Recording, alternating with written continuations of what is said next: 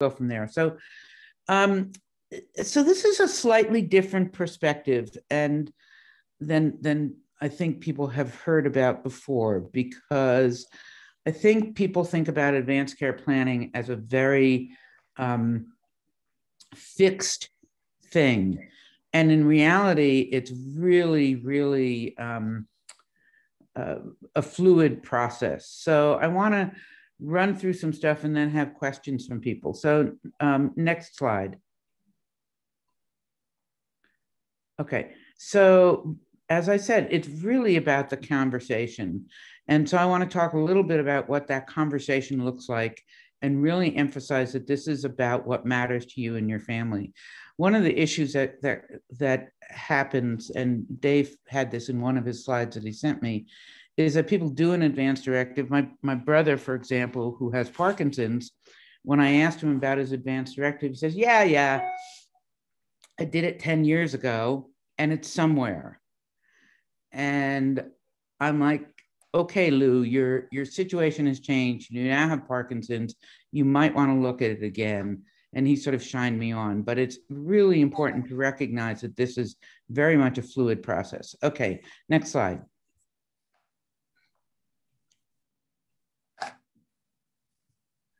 Okay, so I put these down because this is something that I stole from age-friendly healthcare, and it's really about what you need to be thinking about before you actually do an advance directive. So first of all, what matters to you? You know, what is important to you? What brings you joy, makes you happy, makes life worth living? What do you worry about? What are some goals you hope to achieve in the next 6 months? What would make tomorrow a good day for you? And then how do you learn best? That's actually an important question, because some of us are able to learn through reading. Some of us are able to look at videos. Just a whole different way that people can be looking at things. I just went through the death of my sister, and we actually never looked at her advance directive, not once. She had it.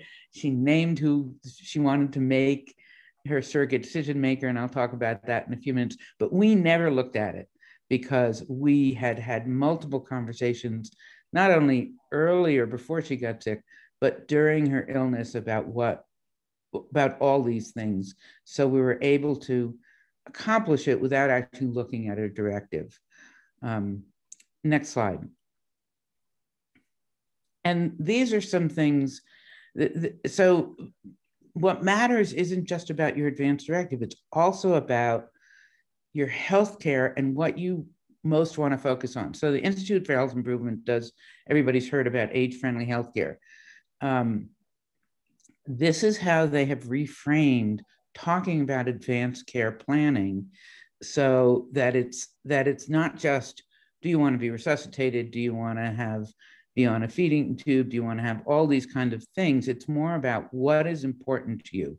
What concerns you the most when you think about your healthcare now and in the future? What's the one thing about your healthcare you most want to focus on so you can do some activity more often or more easily? I can guarantee, and I know that having just been through stuff with my sister, this is not anything that providers know how to do. So that's why I'm putting this up here, because I think it's up to us as I hate to say, as patients, to think about this and bring it to our providers and say, this is what I want to talk about. Really gives us control over our situation, which is difficult to do. I will just tell you a quick story. My sister was in the hospital for 2 nights. 2 nights seemed like forever, 2 nights. And the doctors there, most of whom were very caring and loving, insisted that she get certain tests. And I was like, this has nothing to do with why we're here, nothing to do with what's going on with her. We don't want them. And they just were persistent in getting us to get these tests. And so my sister finally relented and let them do it, but it was silly. And so maintaining some kind of control over what matters to you and trying to express it to the providers is really important so that you're not getting things that you don't want. Next slide.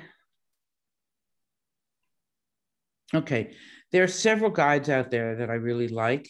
One is the Conversation Project, and this started in California, and it's out of the Institute for Health Improvement. And you can get on the IHI website and pull up the Conversation Project.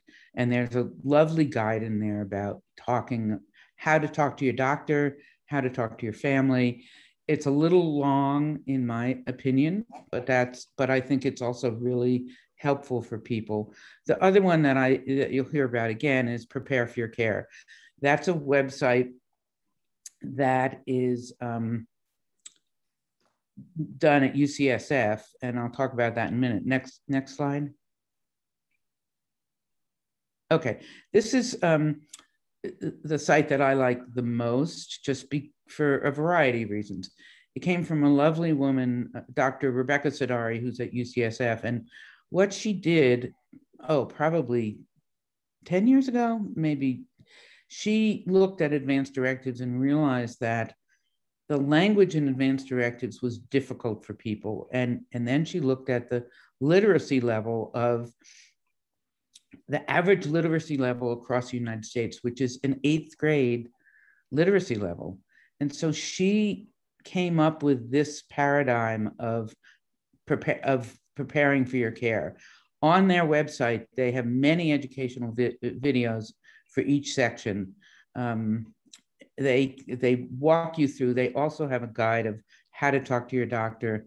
And then if you go into their documents per se, they have specific ones for your particular state. So there is a Montana specific document that I helped them put together that you can just print out and use.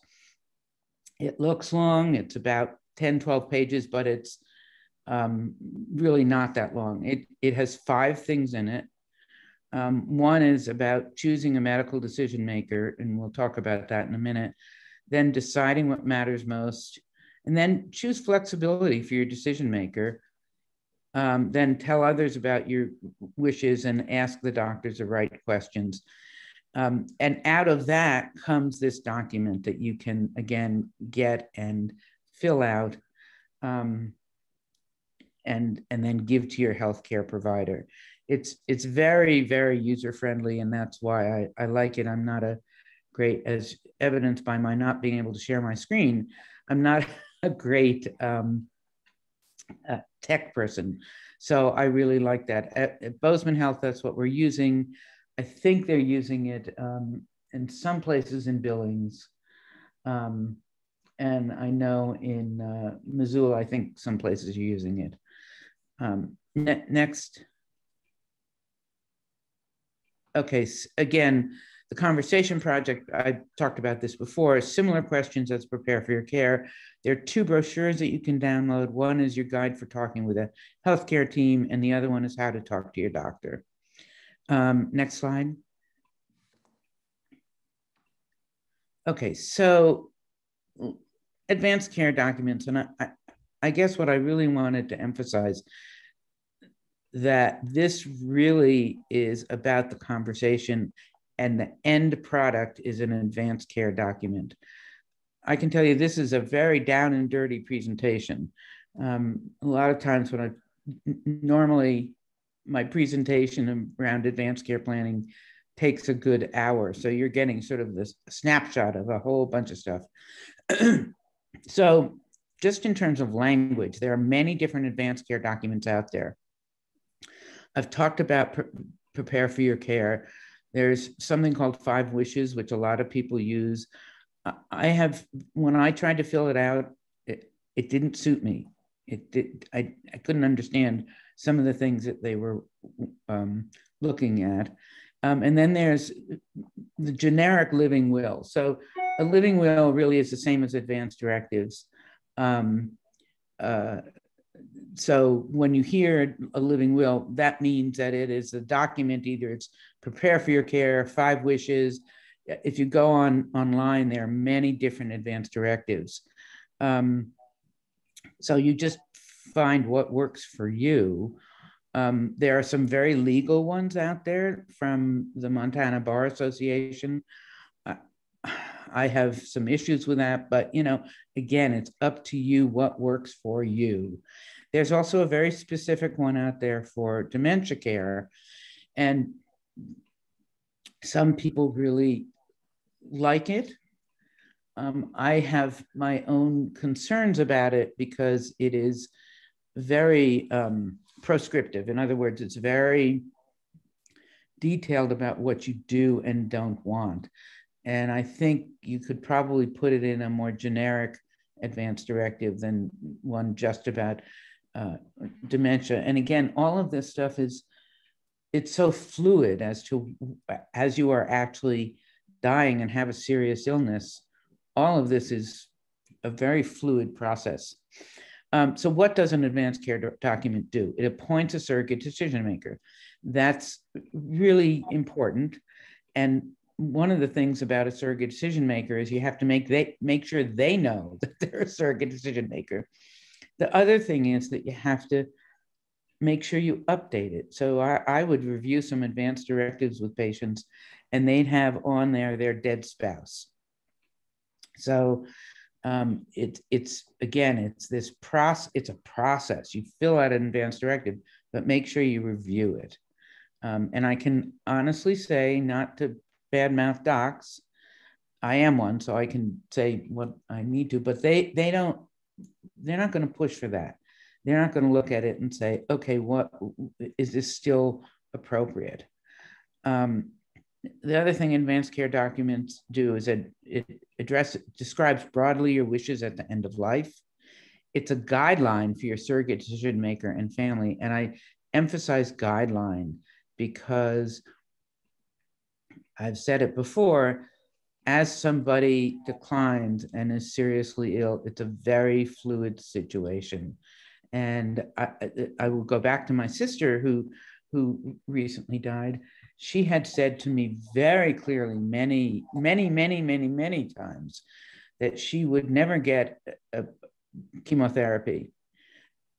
Never. And yet when faced with what ended up being a terrible cancer, she was all ready to go for chemotherapy. And we would look at each other, and her other people who she talked to about this would look at each other and say, really? But she was all ready to go for chemotherapy. So again, it's a guideline. The other thing about advanced care documents, it can only be filled by a competent individual. So that's why when you have early Alzheimer's, early dementia, you really need to be filling out these documents then, because you don't immediately become incompetent just because you have dementia. So it's really important that you fill it out at that point and have those discussions early on in that particular disease.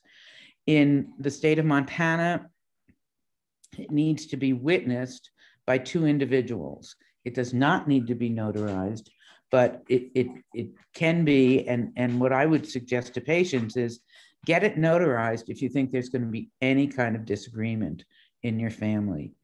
And then you need to discuss and distribute it. So you need to discuss it with your family members or whoever is your caregivers or whomever. You need to distribute it to them and to your doctors, your providers. And there was one person I was talking to whose mother had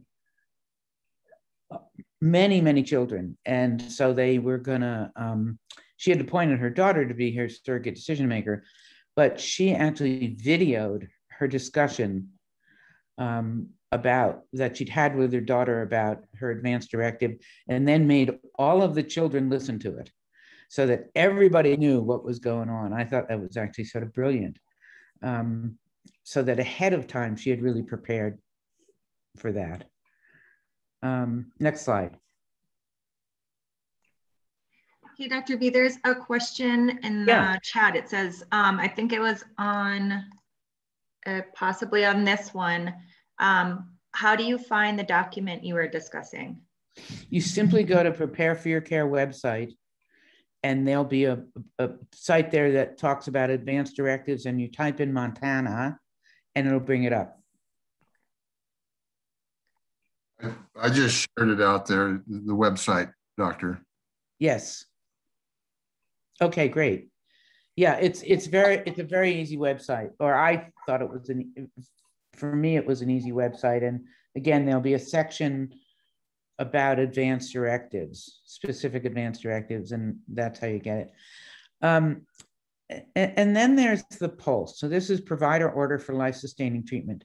This was something that was started 20 years ago or 30 years ago in Oregon and has now spread to different states. It's called different things by different states. So in New York, it's called MOST. In Massachusetts, I think it's called MOLST. There's a lot of different acronyms that people have used. In Montana, it's called PULST. Okay, and it is state specific. Okay, so the PULST is not an advanced directive, and I think that gets very confusing for people. It is, I can't say that enough. It's not an advanced directive, and it's not for everyone. It's voluntary, and it's really for people with serious illness. So people would say to me, I want this document, I want this document. And I would say, you really need to have some reason for having this, not just that you want people to know that you do not resuscitate.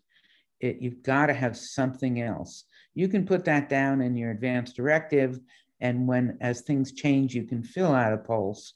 But this is not where you want to do that if you are healthy and doing well. There were a couple people when I was in practice who were adamant about it, and I didn't argue with them. I just filled it out. But it is really not something that everybody should be doing. It's for people with serious illness or people who are old and frail. Okay, well, you may not say they have serious illness, but many of the older people in their 85 and 90s that I was taking care of were very clear that that they did not want to be resuscitated. Okay, it can be, and I'll talk about that in a minute, can be signed by the patient or a surrogate decision maker. So that's different from an advanced directive. Okay, an advanced directive can only be signed by that person. A PULSE can be signed by that person or a family member or surrogate decision maker. In the state of Montana, if you haven't appointed a surrogate decision maker, there is a hierarchy. So it starts with spouse, goes to children, adult children, goes to siblings, and then goes to other kin. And then the other thing about a PULSE is it has to be signed by a physician or a nurse practitioner or a physician's assistant. An advanced directive does not. Okay, next slide. Okay, so what does a PULSE do? It establishes a do not resuscitate status. It establishes a level of care. So if you look at it, there are three choices. One is do everything. One is, I'm trying to remember the language, is it's not some care, but it's specific, maybe give me an IV, maybe I may want to get into the hospital. And the third one is aggressive comfort measures. And that's basically not that you don't want care, but that you want comfort. Okay. And so again, that is not for everyone, is for everyone who's on hospice, is for everyone who, a lot of home health patients if they're really frail, but it's very different from an advanced directive. So both an advanced directive and a PULSE are all part of a clinical context for an individual patient. I think that's the end of my slides, and then I can take questions. I think, Alana, is that the end? I think it's the end. Yep, it sure is. Okay, so let me go to chat. if I can find it. Where's the chat? Yep, you have a few. Yeah. Okay. Okay, so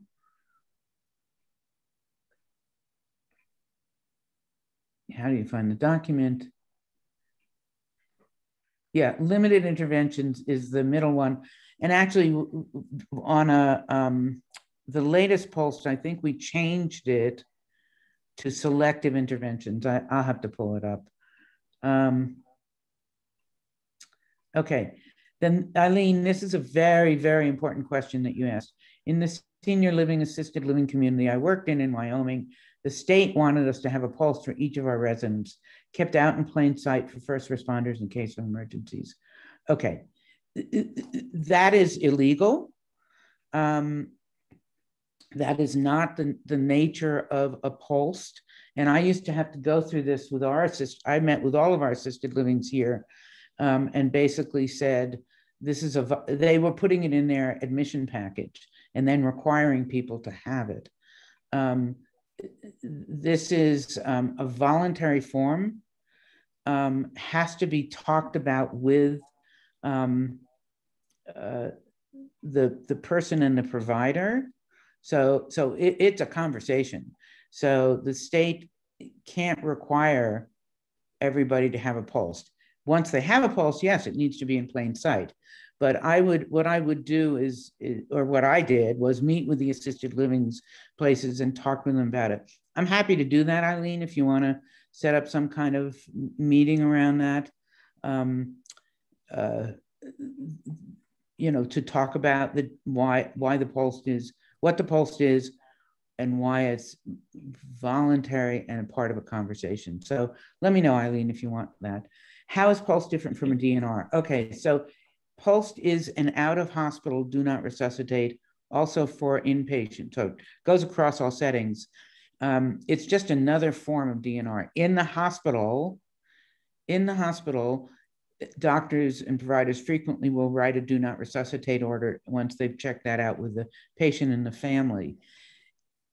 The do not resuscitate order then has to be translated so that EMS, et cetera, can follow that when somebody's out of the hospital. So that's a difference, okay? Then pulse is far more informative, more than if you want to be resuscitated or not. That's absolutely correct, Ashley. It does have 3 sections, and I apologize. I got back 2 days ago and haven't had a lot of time to look at the document again, but there are 3 sections in it. One is about do not resuscitate. One is about the kind of treatment that you want. And the third, I think, Ashley, help me with this. There's a 3rd section about nutrition and hydration. That's the 3rd section. So, but again, it's a conversation to have with you. Okay, so Ashley, actually, no. The latest pulse, we have gotten rid of blood products. We got rid of, years ago, we got rid of blood products, we got rid of antibiotics, because that was a different kind of conversation. So if that's the one, Ashley, that you're using, I would suggest that you get online or call me, and I can get you the newest update. Years ago we took off blood products, and we took off antibiotics because it was a very difficult, confusing conversation to have. So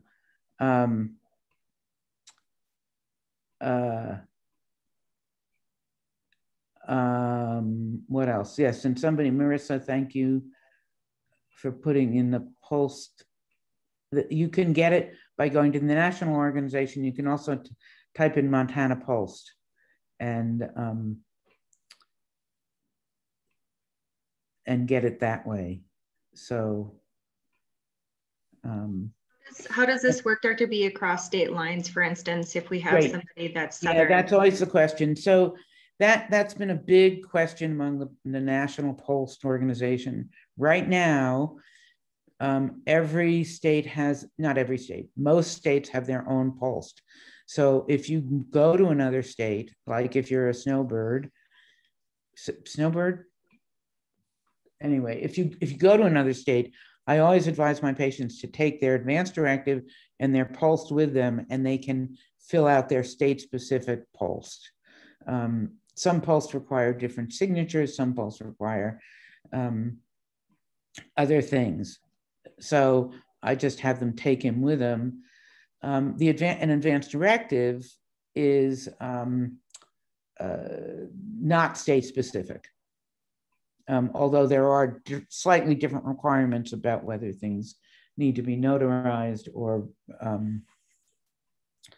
how it's witnessed. So I just tell everybody to take them with you and then talk to your provider about what do we need to do here. You know, we put a lot of this on the provider, but actually there's a lot of prep work that a nurse or a medical assistant can help with a patient beforehand, so the doc can or provider can just review it. And that's what some of these guides are that I mentioned earlier.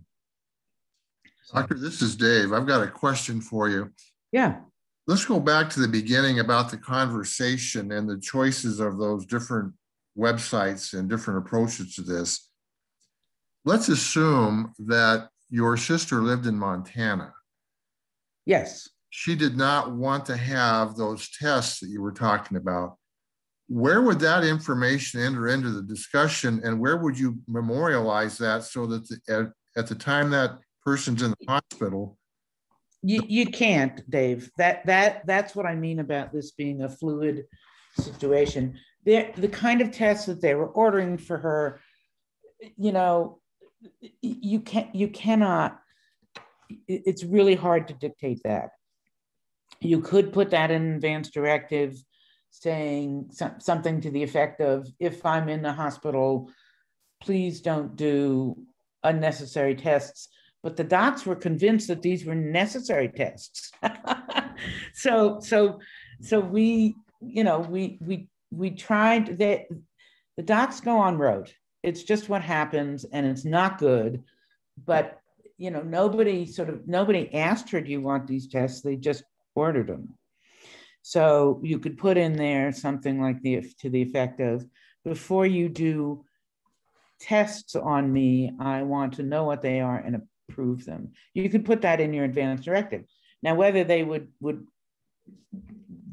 do that or not is a whole nother question. It is such a fluid situation, and that's the caveat that I say again and again. Sorry, Dave, go ahead. Can you put that type of language in a post? No, that is not in a post. That a post is very specific. Okay. That is in an advance directive. Got it. Yeah. The post is very specific, and there's no space to put that kind of stuff in there. And it's not something you anticipate. We went into the hospital as sort of an emergency, and as it was unfolding, we thought, oh my God, they're doing all these things. They didn't even ask us about half of the tests they did. You know, they just did them. And, you know, the first test that my sister got when she was in the emergency room for 10 hours was an EKG, a cardiogram. There was no reason for her to get a cardiogram. It's just what they do. And so this guy came in to do her cardiogram, and I was like, we don't need that. And he said, well, it was ordered. And so we didn't, you know, you're so vulnerable when you're in that situation that you don't, you can't stop this sort of thing that keeps going. We did stop.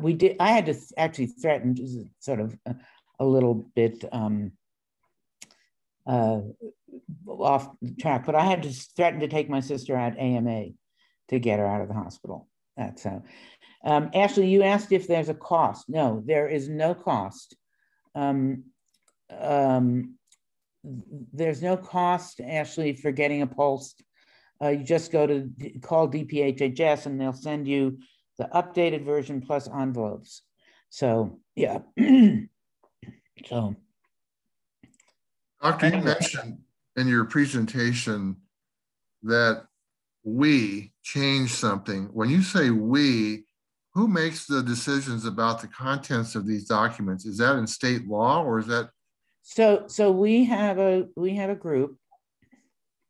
We don't change the advanced directives. That's a whole different thing. We're talking specifically about PULSE. Okay. We have a group that reviews the PULSE. The last time we did it was, I think, 3 years ago. We're probably due to review it again.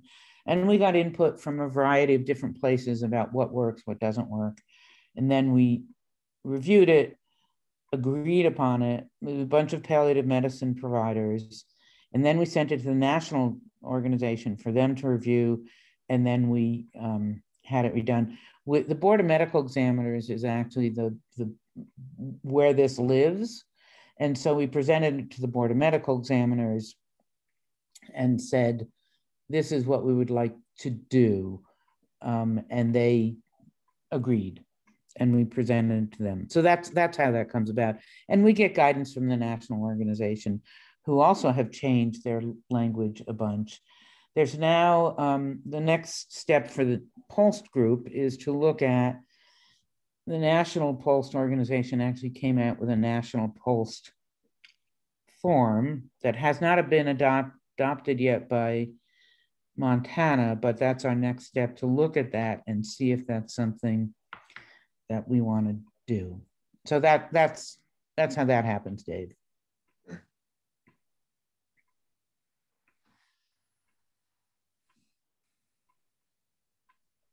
Any other questions? So, oh, go ahead, Dave. I'm just going to ask you, Doctor, the audience for these two sets of documents, the advance directive. Yes. Who's the audience for that document? Anyone. Okay. Anyone. So when soldiers go off to war, they're asked to fill out an advance directive. Anyone can have, should, and could have an advance directive, but the key, again, is to review it. So something you did 10 years ago may not be appropriate now. Right. And that's the problem. That's one of the problems with advance directives, is they do not get reviewed or discussed. So there's another question. No, that was pretty much along the same lines of what I was going to reference, is that case, I'm losing track of time, 6-7 years ago, of she was probably in her 30s. Something had happened to her, and she was on life support. Yeah. Yep. So. Yep. Yeah. So Nancy Cruzan, let me back up for a second. So a PULSE, as I said, is not for everybody. Advanced directive is for everybody. So Nancy Cruzan this was probably 15 years ago, well, even longer than that, actually. She had a cardiac arrest in her 30s and was in a persistent vegetative state, and her husband and her parents, and she was on a feeding tube, wanted to stop the feeding tube. And she had no advance directive, and the state of Missouri said, you can't do that. So they went to court, and it ended up in the Supreme Court, and the Supreme Court said that an advance directive can be anything. It can be written on a piece of paper. It can be a verbal conversation. Turns out she'd had a verbal conversation with some of her close friends who recalled it, saying she would never want to be kept alive like this.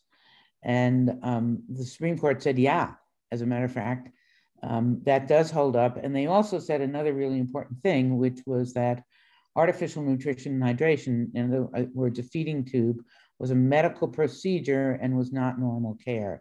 That changed a whole bunch of stuff.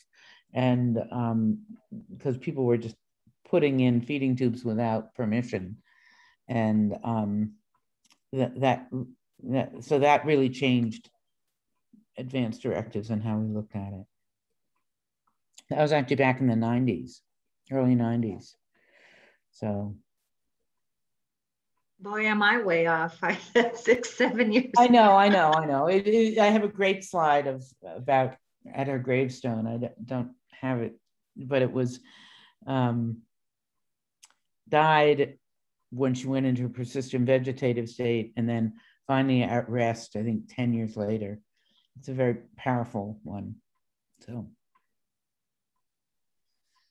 How do you suggest for families to start talking about this? I know I've worked with organizations before with educating and awareness of the importance of talking about advanced care planning, and a lot of people just associate it with older age, and whereas it could be even a 20-year-old, you know, a car accident or something. Right. Just understanding what's important to them. How would you suggest starting those conversations? So I think those two things that I referenced at the beginning, the Conversation Project Guide, how to talk about advanced directives and prepare for your care, both of those I think really help put it into context and are an easy way to try to start having that conversation. You know, in Bozeman, Alana, you know, we're trying to figure out how to do more community education around this so that people feel safe and okay about having these conversations. You know, there's a big taboo about talking about dying, but I think both the conversation and prepare for your care do it in a way that is, let's talk about what matters. I have a friend who does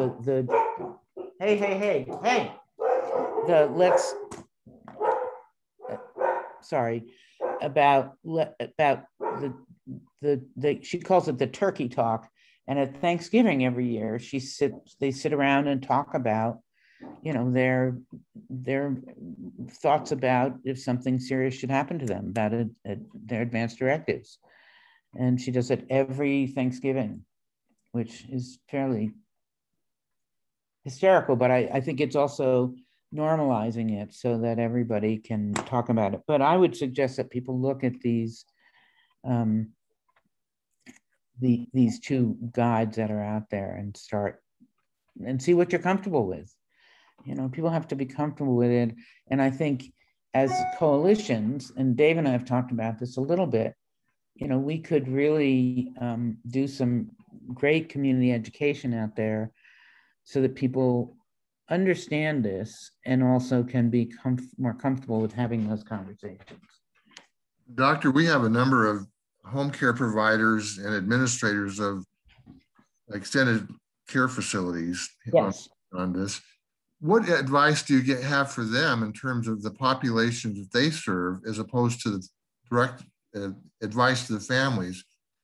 That's one step removed. So what can they do to ensure that those people that they care for or that they treat actually have the A document in place, advanced directive, or if necessary, a pulse? Because my guess is there's a lot of people out there that simply don't know anything about either of these two sets of documents.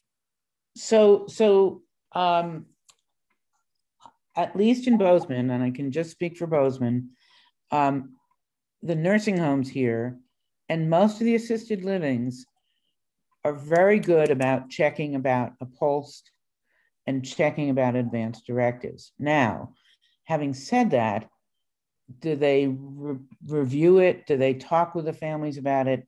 I suspect they don't. They just get the documents. I know that at the nursing homes here, because I've talked with them about it, almost all of the patients in there have a pulse. Now, it gets a little tricky when you have rehab patients who come in, because that's a different level of care, and those people don't necessarily have pulses. We try when people leave the hospital to make sure when they're going to a nursing home, that they have those documents. And actually, when you are, guys, sorry, I have 5 dogs at my house. Don't ask. When guys are asked to, when people come into a nursing home, they have to be asked about their advanced directive. It's federal law.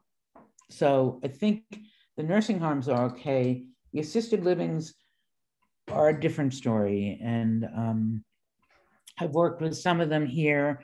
I think it's, educating the assisted livings about these documents and then maybe taking it a step further of, okay, you have the document. What do we do about actually knowing what it says and having conversations with patients about it? So can anybody from Billings speak to what the practices are here in our community opposed to what happens in Bozeman? Are they similar or is it different from anybody's experience? Hi, Millie. Sorry. Yeah, does anybody know? I know Linda, who's not, I don't know if Linda's on the call. She's not. Here. She's not able to join us today. Okay. Has worked some with, there you go, sweetie. We have my sister's 14-year-old dog just arrived, so we're coddling her a little bit. So, I'd be happy to have conversations with anybody in Billings about this. I'm going to be over at Billings in September for the MHA conference. So if you want to set up something around that or anything, I'd be happy to talk to people. Are there any other questions anybody has? I'm going to send out in the minutes Dr. Morgan's contact information and information that she's included those two that are up on here. If there are any other questions of her that she can handle today that everybody can benefit from, fine. If you have a question that's more specific and you'd like to talk to her or exchange emails with her, I'll send you that information so that each of you can contact her. And doctor, when are you going to be in Billings again so that we can? So the Montana Healthcare Association conference, I'm giving a talk, I think on the 21st. Yep, it's September 21st to the 24th in Billings at the Doublewood and Northern Hotel, downtown Billings. Yep. I think I'm talking on the 21st. It's a blur right now. Hi, Neely. Hi. We're also, Mountain Pacific is also hosting an in-person coalition summit on the 21st from 5 to 7 p.m. At the Doubletree. I always say Doublewood for some reason, but the other thing I was gonna ask, and this is more of a prompt because I know you definitely have a very strong opinion of this, Dr. Beasley. Me? Strong opinion? Nah. Neither did my sister. When we look across care settings, and I'm thinking about care transitions, care coordination, and you go from hospital to nursing home to swing bed to another facility, and maybe somebody touches at the VA. And so how can we as a healthcare system do better? What are some things that we could do in order to be able to see that person has had that conversation? And who would you recommend have those continuous conversations about that? Would it be every single provider that the patient goes to, or would you funnel it through just their primary? Oh God, that's a great question. I think that provider has to take responsibility for it. And they don't. So given that they don't, I think the family and the patient really need to take control over that and say, here is what this is. Do you have copies of this? And let me just talk about it with you. I really, Dave put up sent me a slide earlier about people not having advanced directives, and yet people want to talk. 80% of people when asked want to talk about it, but providers either say they don't have the time or don't do it.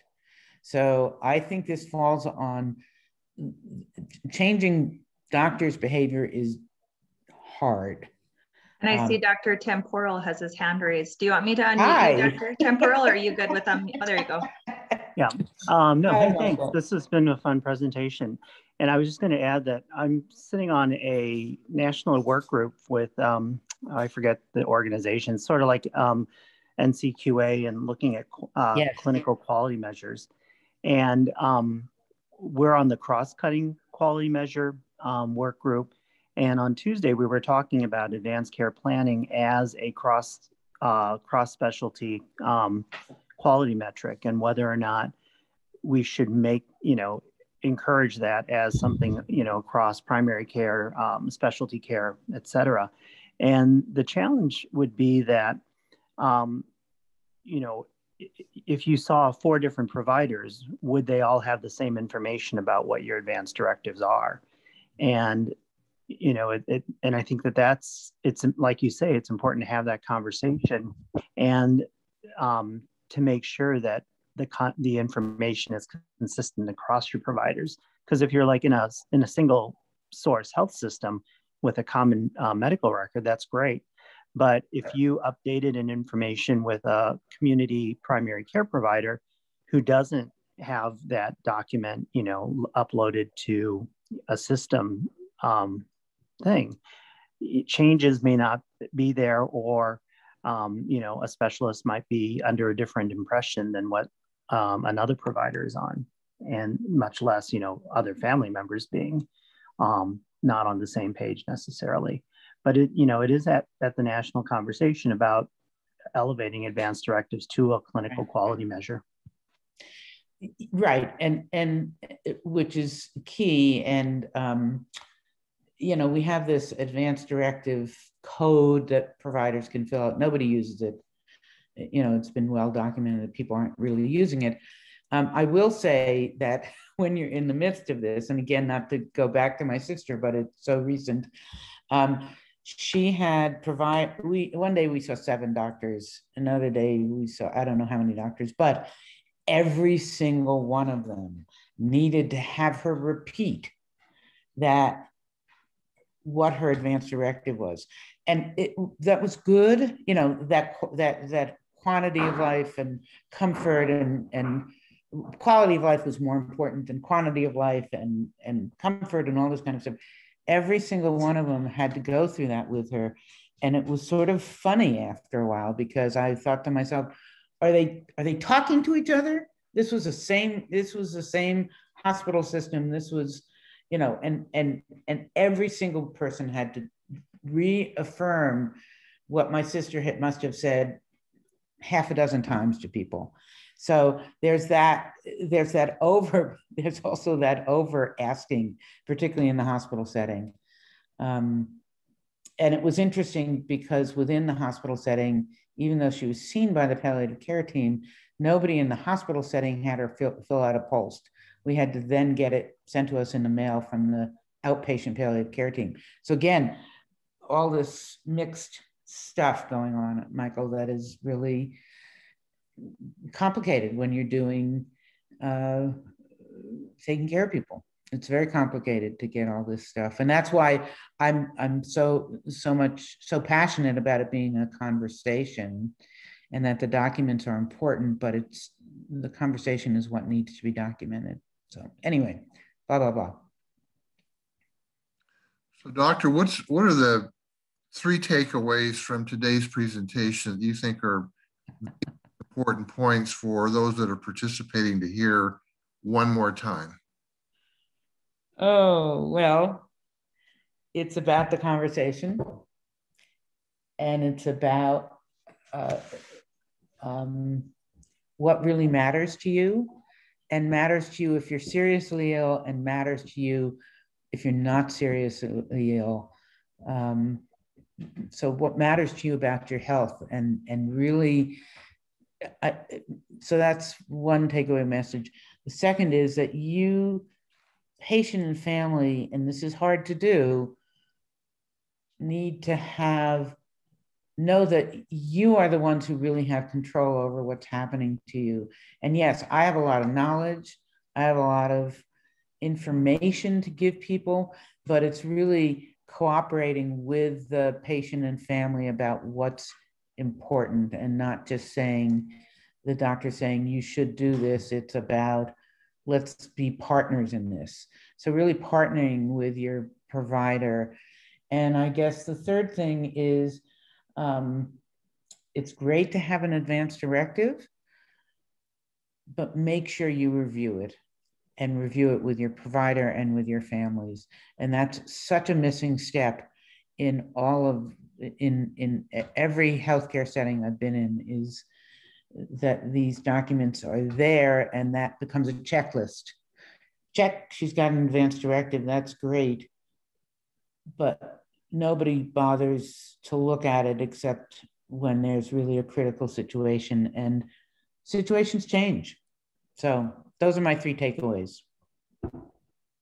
Anybody else have any more questions of Dr. Borgenicht? Doctor, I want to thank you for joining us this morning, and the information you provided is very, very helpful. I will send all that information out. Great. And I'll make your offer of being available. Please. To everybody to contact you, and hopefully when you're in Billings, if they would like to sit down and have a chat with you, they can do that as well. That would be great. I'm pretty passionate about this stuff. I can tell. And care about it a lot. So I'm happy to talk to people. So if there aren't any other questions, we will adjourn for the day. I want to thank all of you for joining us, and we'll see you next month on the 4th Thursday, which I believe is the 26th of September. Thank you all for joining us, and thank you for what you do every day to provide care and treatment for those in need. And Doctor, again, thank you for taking time from your schedule to join us this morning. Absolutely. All right. Take care. Thanks, everybody. Bye-bye.